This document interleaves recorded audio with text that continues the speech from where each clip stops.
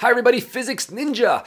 In the previous video I considered two wires and I looked at the force acting between them. I now have a more complicated problem. I have three wires. They are carrying currents either out of the page or into the page, and my goal today is how do we calculate the magnetic force on the top one over here. So they're placed at the vertices of this equilateral triangle. How would you apply our formulas to calculate the net force on this particular wire? Okay, like with all my videos, if you like it, give it a thumbs up. Consider subscribing to my channel. All right, let's get started.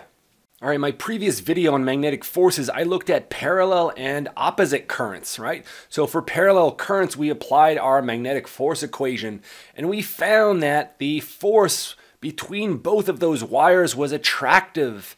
And the magnitude of the force, at least the force per unit length of wire, was given by this expression. So it depends on both values of the currents and also on the distance that separates them. We also found that if currents were in opposite directions, that the magnetic force had the same magnitude. However, in this case, it would repel each other. Okay, so what we're going to do is we're going to use this result in order to find the magnetic force for our triangle arrangement. Let's go ahead and do that. Okay, so for the first method here that I'm going to show you is I'm going to use the previous result because I know the force acting between two parallel wires. So let's just start by labeling all our various wires. Okay, I'm going to call this one number 1, number 2, and number 3. They're all going to have the same current. In this case, I'll just assume that it's 15 amperes, and they're all separated by 10 centimeters. Now, the previous result said this very, very important statement, that if I have currents in opposite direction like I do here, 1 and 2 is in the opposite direction, 1 and 3 are also in the opposite direction, and I'm considering all the forces on 1. So I know that currents that carry current in opposite directions are going to repel each other. So what does that mean? Well, that means if I consider the interaction between 1 and 2, I should have a magnetic force that is repelling. Okay, I'm going to call this force F. And the force per unit length is given by my equation right here. So that is the magnitude of that force. Now we'll have to worry about the direction in just a minute, but let's also consider the interaction between wire 1 and wire 3 down here at the bottom. Again, these currents are in the opposite direction, so if I'm looking at the forces on wire 1, those should repel each other. Now, in this case, all of the currents have the same magnitude of 15 amps. So that means that all of these vectors are going to be the same magnitude. They just simply have different directions. Now, we have to consider what is that actual direction right here. Now, again, this is an equilateral triangle, which means that this angle here has to be 30 degrees. And you should be able to convince yourself that this is 30 degrees and also that this one is 30 degrees. All right, now any vector I can break down into components. So if I first look at this one over here, this one here I can break down into an x component. I call this fx. And I can also break it down into a vertical component. I'll call that vertical component fy. Now that interior angle on this side here has to be 60 degrees. Now I could do the exact same thing for the opposite one, right? I'm going to have an fx component. And I'm going to have a vertical component, which is, let me just write it over here as fy. Now you should be able to convince yourself that since both of those red vectors are the exact same magnitude, that this guy and this guy are also the same length, because everything is symmetric. Therefore, those components are going to cancel out. And that means that my total component of my magnetic force, right, F total, has to be simply the sums of these vertical components, right? It's going to be Fy plus Fy, which is 2 times Fy, right? Simply adding this purple vertical component and the green vertical component. Now, how can I write this vertical component? Now I just use a little bit of trigonometry. So it's going to be, I can use the angle 60, for example. So it's going to be F sine of 60 degrees. And F, I know right here, at least F per unit length. So if I'm looking for the force total per unit length, well, all I have to do is simply divide by L. And the expression here in the bracket is everything I have up here, So all we have to do now is to calculate that force. And again, this force here has to only be in that vertical component, right? There is no other component. So let's substitute everything in there. So we get 2. Now I substitute my force per unit length equation, mu0 over 2 pi. I get both values of the currents. In this case, they're the same, over d. And then sine of 60. Sine of 60 is root 3 over 2. All right, we now get our final value. Just substitute in all our values, numerical values. So mu naught is 4 pi times 10 to the minus 7 divided by pi. Both currents are 15, so that gets 15 squared divided by 0.1. That's the distance between each wire. And then we have root 3 over 2. We can factor out or cancel out a couple terms here. The pi's cancel out. One of these two will get eliminated. And now I'll just substitute everything in the calculator. Assuming I've done this correctly, and never any guarantees in life, but I get something to the order of 7.8 times 10 to the minus 4 newtons per meter. Now that is in the y direction, so I'll just add a j hat vector, unit vector along the y direction. All right, so this is kind of method 1 where I just add the force vectors given this previous result that I showed how to calculate.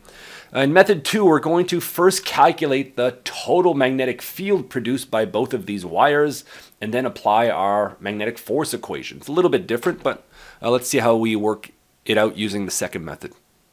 All right, let's look at this problem slightly differently now. So we're going to look at the total force acting on this wire, but what we first have to do is find what is the total magnetic field at that position. Okay, and that total magnetic field is basically produced by the other two currents. So what you have to remember is that the magnetic field produced by any current is circumferential, right? It makes a circle around that wire. So if you first consider this one here, I'm going to change the color here to purple. Okay, if I consider the magnetic field produced by wire number 2 at this position, again, it has to make a circle around that wire. And at this specific position, it has to be tangent to the circle. This would be the field B2 produced by this current at that position. How about the same thing now for wire 3? Wire 3 will produce a magnetic field everywhere in space. And at this position, it will, again, if you think about a big circle going around wire 3, at this position, I have to draw a vector that is tangent to the circle, and this would be the vector B3. Now, we use the fact that both of these currents are 15. They are the same distance away. Therefore, we have that the magnitude of B3 has to be equal to the magnitude of B2. And that's simply the equation produced, the magnetic field produced by any current, okay, a long wire, is mu naught multiplied by the current divided by 2 pi r. R is the distance now from the wire to where I'm evaluating the field. Now again, if we consider both of these vectors, any vector I can break down into two components. So let's do the green one first. The green one I can break down into a component that is along the x direction and a component that is along the y direction. I would call this one B3y. I would call this one here B3x. I can do the same thing for the purple. The purple is going to have an x component that points like this. And I call this one B3x, and a vertical component, which I call B3y. Now, you can tell by the symmetry of the problem, and since all the currents are the same, that this component of the vector and this component of the vector have to sum to equal to 0 because they are the same thing. Okay, we have to have that B total in the y direction should be equal to 0. Okay, because both of those components are the same. Now, convince yourself, and again, this if you draw a kind of a clearer diagram than the one I have, that this interior angle here is actually 30 degrees. So what you have here is that B3x has to be equal to B3 cos of 30 degrees. Okay, and it's also the exact same thing for B2x. B2x is also B2 cosine of 30 degrees. So what does that mean for my total magnetic field? The total magnetic field at that position has to only be in the x direction. And I simply add up both of those components, but they're the exact same. So I'm just going to write as 2, say B2 cosine of 30. B2 and B3 have to be the same. And now I can substitute my expression down over here. So I get 2 mu 0 times the current, and again divided by 2 pi. R is going to be that 10 centimeters, and I can't forget this cosine of 30 degrees. All right, let's simplify that a little bit. The factors of 2 here cancel out, and what are we left with? All right, so now we have to use our equation. My goal was to calculate the magnetic force. So let me clean up this figure here because we have way too many things going on. And let me just draw the total magnetic force. Okay, clean that up as much as I can. All right, let's draw that total magnetic force here is simply along this direction. And it's along the x direction. Let me get rid of that angle. I no longer need that. So now we have a much simpler problem. I have a current that is coming out of the page, and I place that in a magnetic field that is pointing along the x direction. So my magnetic force is pretty straightforward. My magnetic force is going to be the value of that current, which is simply I, multiplied by the length of that wire. And again, multiplied by the field. The field magnitude is this guy. It's mu 0 I cosine of 30 degrees divided by pi times r. Now, usually you have to worry about the angle between both of those vectors, but that angle is going to be 90 degrees. So although for a cross product there's sometimes a sine of the angle between that, it's sine of 90, which is simply equals to 1. So I'm not even going to worry about adding this term over here. All right, at the end of the day, if I'm looking at the force per unit length, I simply divide by the length on each side, and I can eliminate both of those factors. Okay, and now I simply just combine both of those currents, right? Both of those currents can be grouped together. That means I would simply have to square this term. All right, so the last thing I have to worry about now is what is the direction of this magnetic force when I apply this definition right here. So it has to be in the direction of the vector L cross product with the total magnetic field. Now L is coming out of the page, right? So think about it here. We have a current that's coming out of the page. We have the x direction, or the magnetic field, which is that way. That's along the x direction. And I have the y direction acting up.